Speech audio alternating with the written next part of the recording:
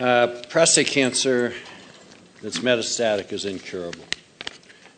Patients can get benefit from hormone therapies for a period of 1 to 3 years, sometimes longer. The side effects of those therapies are emasculation, which is very disconcerting to the men who have to take it. Chemotherapies do very little for prostate cancer, some mild prolongation of survival measured in weeks to months. But all of these patients who have metastatic prostate cancer will die. 28,000 per year, roughly now, dying from metastatic prostate cancer. I want to cure this cancer, and a lot of people would like to see it cured. But in order to do that, we're going to have to go beyond the current ways of treatment that are being used in the clinic. So it's going to have to be something new and very different, and I'm proposing designer T cells as a pathway to that answer. Now, why T cells? T cells are the perfect killing machine. T cells, however, evolved not to kill cancer cells, but to kill virus-infected cells. So just try this. Yeah. And what I'm going to show you is just a very brief video clip of T cell killing. This is a T cell, a little guy down there, and that's a virus-infected cell, influenza virus. You'll see in a second that this membrane is going to expand suddenly. It's an osmotic shock as perforins put holes in the, there we go. And now it's going to involute, there's going to be surface blebbing, nucleus is going to dissolve, and over in a space of about, this is accelerating time, but this happens over a space of about 10 or 15 minutes. And so this T cell here has effectively killed that cell, and one T cell in the space of a day can kill 100 target cells. It's, so what are we going to do to use that power to fight cancer? So basically we have to fool, T cells are tolerant to self, otherwise we'd have autoimmune disease all the time.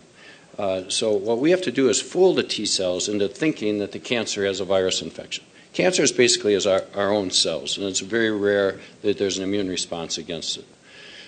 So what we've done is we've approached, the designer T cell approach basically says, this is a T cell receptor up here displayed on the surface of a T cell. It's a complex set of molecules in which one is, this pair here is responsible for detecting viral proteins.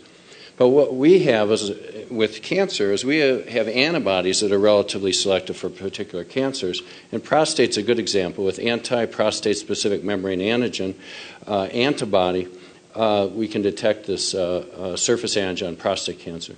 And by grafting genetically the binding domain of the antibody onto zeta chain of the T cell receptor, we're able to redirect these T cells to now designer T cells to attack the cancer based on the expression of this PSMA antigen, and is referred to as IgTCR or chimeric immune receptor, as noted here. And we can actually detect which cells are modified in vivo, in vitro. We do retroviral gene transfer, but right here, the red staining cells are genetically modified. The red stain there is for the chimeric receptor, and just the green cells are unmodified. So our phase 1 clinical protocol in prostate cancer begins with T cell harvest from the patient. These little black spots represent metastatic disease sites. And then we modify ex vivo, outside the body, these T cells to have this chimeric receptor. And this is CD3 here versus chimeric immune receptor. This section here in the upper right quadrant is a modified T cells. Counting to about 60% of this patient cells that we took out were modified. And then we give non-myeloablative conditioning with chemotherapy to knock down the bone marrow, to knock down the blood cells so that there's a space for these T cells to go into so that they'll have stimuli to expand to large numbers. And we infuse the T cells after creating that space and begin low-dose interleukin-2. It's an outpatient procedure. It's continuous infusion. And then we look for hematologic recovery. And you can actually see here that even after 2 weeks, you're seeing these are modified cells in the right upper quadrant. And those will become a permanent part of the patient's circulating blood cells. So what we're doing is this basic regimen with 3 dose levels and a dose escalation, 10 to the 9th, 10 to the 10th, and 10 to the 11th T cells. 10 to 11th T cells, like 1 cup packed solid with cells, so it's a lot of cells. And we have treated 2 patients at the lowest dose level presently. It's 10 to the 9th T cells.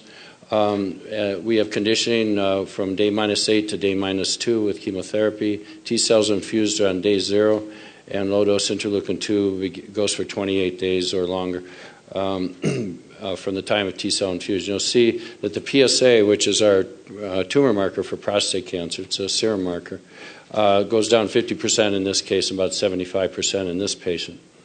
The T-cell treatment itself is well tolerated. Higher doses to follow at 10 to the 10th, 10 to the 11th, and hoping instead of 50 or 75% PSA reductions, which I find unsatisfactory, that we'll get 100%. So, the final slide. Desired T-cells, I propose these as a kind of brave new world for cancer therapies. These are very different. These are not inert chemicals or molecules. These are living cells of the patient, miniature organisms, if you will, engineered or programmed to seek and destroy. You may even think of these as little nanobiobots. Not sure if that'll stick, but anyway. So these T cells are being programmed, and we are just learning how to do this programming. Whether this version of this is going to work, or we have to do other programming, I can't tell you for sure until we get through our trial. But we can program them to maintain or expand the drug in the presence of tumor only. The tumor itself will provide the stimulation.